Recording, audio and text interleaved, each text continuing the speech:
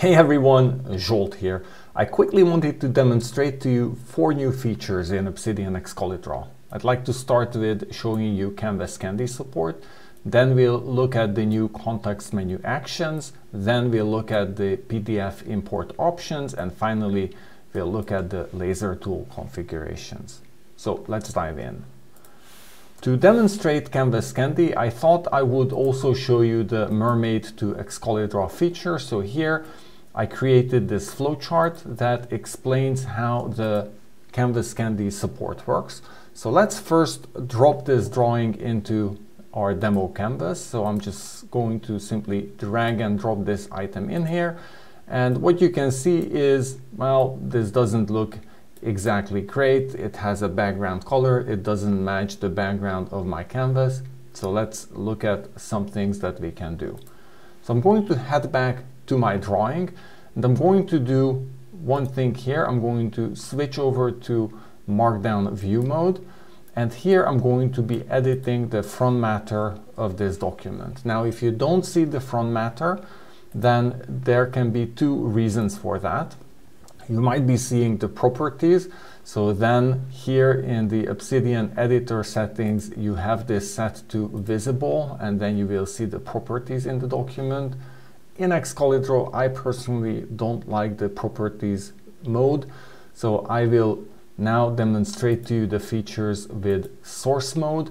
But of course, you can do this with properties as well. It's just a little bit more difficult. So I recommend first practicing in source mode because then you can follow the way I'm doing it in the video. So first of all, I'm going to add Excalidraw export transparent here. And I'm going to set export transparent to true. I'm going to come back here, close the demo canvas and open it again. Now you can see that this is not yet a perfect result because now the drawing is not visible. So I need to come back to my drawing. I'm going to switch to Excalidraw drawing and I'm just going to switch this to dark mode. Now we are getting somewhere because if now I come back to my canvas, then you can see that now I have my drawing, it's visible, but it has its border around it. So now I'm going to come back here and I'm going to add a Canvas Candy CSS class to this document. I'm going to write CSS classes and I'm going to just write CC for Canvas Candy and I'm going to write border none like this. I'm going to save this. And when I come back here, I need to close the demo canvas and open the demo canvas again. You will see the magic that now I have the drawing right here, but it doesn't have the border around it. I think this just looks beautiful on the canvas. It's like a drawing that you've placed on the canvas right here. And if we look at the process itself, our process is you need to get Canvas Candy, of course. I'll include a link in the video description. Then you need to create an Excalidraw drawing. You need to switch to Markdown view mode, as I just shown you.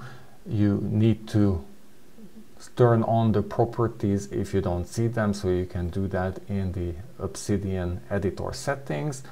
And then you need to add the Canvas Candy CSS class. Now, I have to say, most of the CSS classes have no effect on the drawing, but I think the border none CSS class is a super useful class and it makes your drawings much more immersive on your canvas. And then all you need to do is to celebrate. So that's about the Canvas Candy support.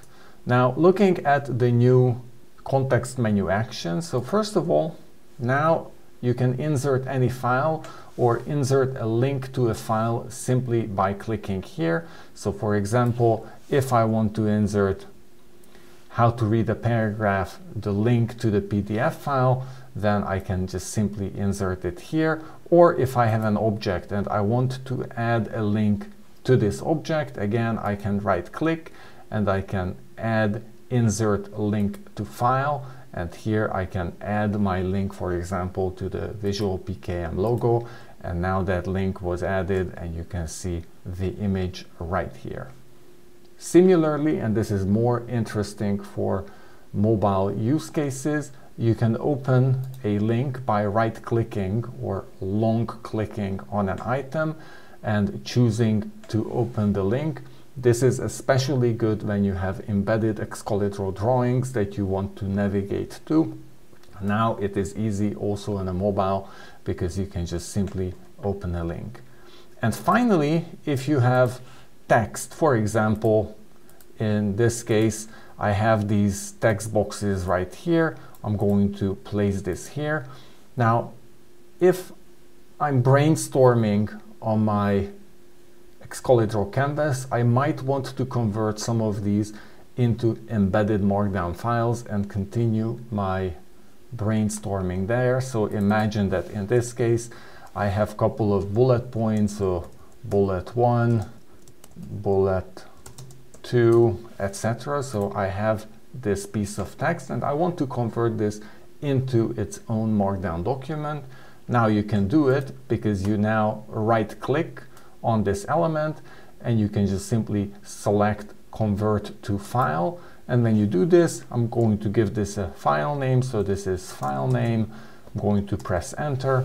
And with this, the document was added and I can now resize it so it will get the size of the original object. And from now on, this is a separate markdown file that you can continue to edit here in Excalidraw. So that's about the new context menu actions. Now let me clear everything here and show you the new PDF import features. So if I choose insert any file, now I can choose it from here as well. If I choose insert any file, I'm going to choose how to read a paragraph to demonstrate the feature to you. I want to import this as a PDF. I want to import pages 1 through 15. Now there are two things that you can do when importing. First of all, you can set if the import should go from left to right and then go in rows, or if it should go top to bottom in columns. So let me show you. First, I'm going to import this left to right in 3 columns. So this is how the pages will go. When I click import PDF, the import PDF runs and you will see, let me just switch over to light mode so we can see the text better. You can see that the pages were imported like this. Now also what you can see, but I didn't show you yet, is now the elements are grouped together, but let me show you the other way of importing as well. So I'm going to place this to the side and now I'm going to choose insert any file, how to read a paragraph, and I'm going to import this as a PDF. Again, I'm importing pages 1 through 15. Now I'm going to turn off group elements and I'm going to switch to top down. So now this is going to create 3 rows and the rows will be as long as required. So you can imagine you'll see what you see here, but transposed. And when I click import PDF, then the pages are going to be imported like this. And of course, it looks different because the geometry of the pages are different, but you can see that here I have 3 rows and the text actually goes like this. So you read top down and this is how the pages go. So you can see based on the empty pages how they come after one another. And also what I want to show you is now the elements are not grouped but one by one. Why is grouping important? Well, let me just show you the final demonstration. So I'm going to actually delete these 2. I'm going to once more import how to read a paragraph. Again, I'm just going to import pages 1 through 10 and I'm going to click here to lock pages after import, but I'm not going to group the pages. So when I do this, locking the pages has the benefit that I can easily write over this and I cannot select the items, so they are logged to the background. This is super useful, but now I need to unlock elements one by one, which can be pretty tedious if you want to move the pages around.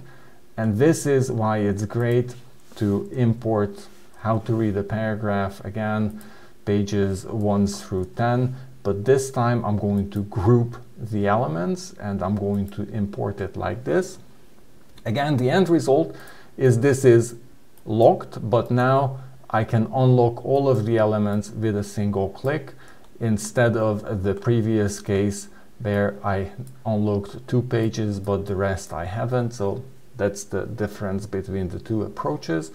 So just in a nutshell, the new features here are that you can now group or not group elements as you import them, and you can choose whether you want to go top down, so you want to import in columns or you want to import in rows. And the final feature I want to show you is how you can configure the laser pointer. So you can see that my laser pointer now is this yellow color. If you come to Excalidraw plugin settings and you look under appearance and behavior, you will find the laser pointer here, and you can set what color you want your laser pointer to be. So you can go back to this red, and also you can create a longer delay how the laser pointer disappears, as well as a longer decay length. So if I increase these two, then what you will see is as I draw, the line will disappear much slower. So you can see that it disappears, but it disappears slower. So if you want to mark multiple items on a drawing and you want to explain like this, then this gives you more freedom to do this. And of course, with the length and with the delay time, you can configure this to fit your needs. So those were the 4 elements I wanted to show you. I hope you find them useful, and I hope to see you next time. Thank you.